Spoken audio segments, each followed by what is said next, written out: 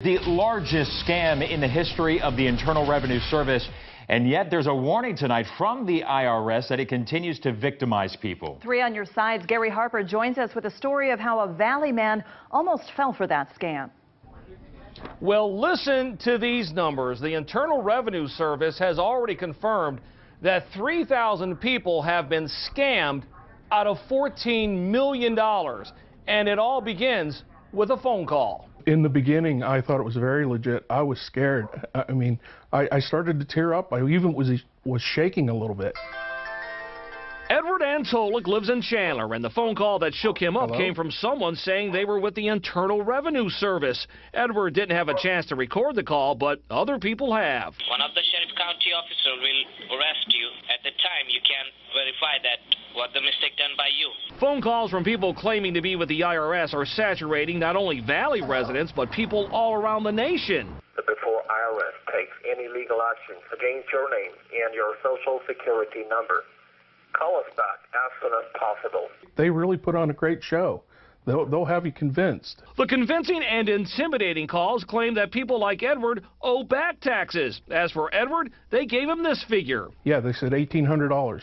And if he didn't pay that $1,800, well, there would be trouble. Edward remembers the threat well. You either pay the fine or the police are going to come and pick you up. As a matter of fact, they're on their way right now. The IRS phone scam, as it's called, has been exposed by 3 on Your Side numerous times. But so many people are being suckered into the scam and sending money they don't really owe that the IRS just issued another alert saying the IRS has seen a surge of these phone scams in recent months as scam artists threaten police arrest, deportation, license revocation, and other things. I teared up because the very last thing I wanted was to go to jail, because I'm going to lose my job if I go to jail. Edward was so scared and convinced by the caller that he considered paying the $1,800. After all, he didn't want to be arrested, and who wants a problem with the IRS?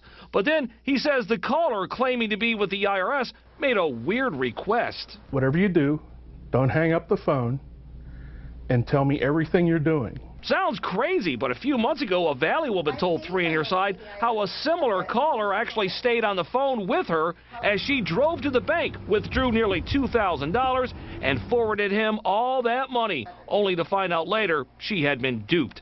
Edward is glad he didn't fall for the scam, but says he can see how others might be fooled. It makes me very angry. After I was done, I was shook up for about an hour after that before I actually settled down, and all I could think of was, what can I do? What can I do to alert everybody? And that's when I thought of 3 on Your Side. Well, 3 on Your Side has received numerous emails from folks. In fact, these are just a few right here that we got just this month. And the emails all want to ask the same thing. I got a call from the IRS and I want to know if it's legitimate. Well, no, it's not a legitimate call. Always remember, the IRS, they won't phone you, they won't email you, and they won't text you. I'm Gary Harper, 3 on Your Side.